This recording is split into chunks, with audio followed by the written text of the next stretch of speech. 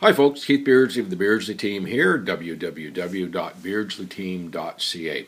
Today we're going to look at the real estate results for January the 1st until August 31st for three communities, Metcalfe, Osgoode, and Vernon. So this, for those of you who know the MLS code, is area code 1602, 1603, 1604. We're looking at how they're doing this year compared to last year. So this year, 75 sales, so up significantly over last year, which was 59. So 75 to 59, that's a nice change, but it's a little bit deceptive. It's not spread evenly throughout these three towns. If you look at Metcalfe, it's 26 out of 27, so they're down at only one over last year. Osgoode, though, is up significant.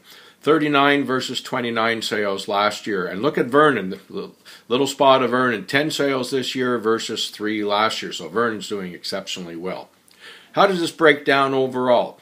Under the 200,000 mark, we had 8 sales. Between 2 and 300,000, 12. 3 to 400,000, we had 31. So there's your primary market, that 2 to 400,000, and particularly when you get into the sort of the first half of the 300s. 400,000 plus 24 sales, split between Osgoode with 13 and Metcalfe with 8.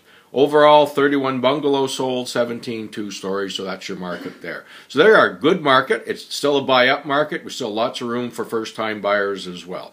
If you have any questions, give us a call. Keith Beardsley of the Beardsley Team, wishing you a great day.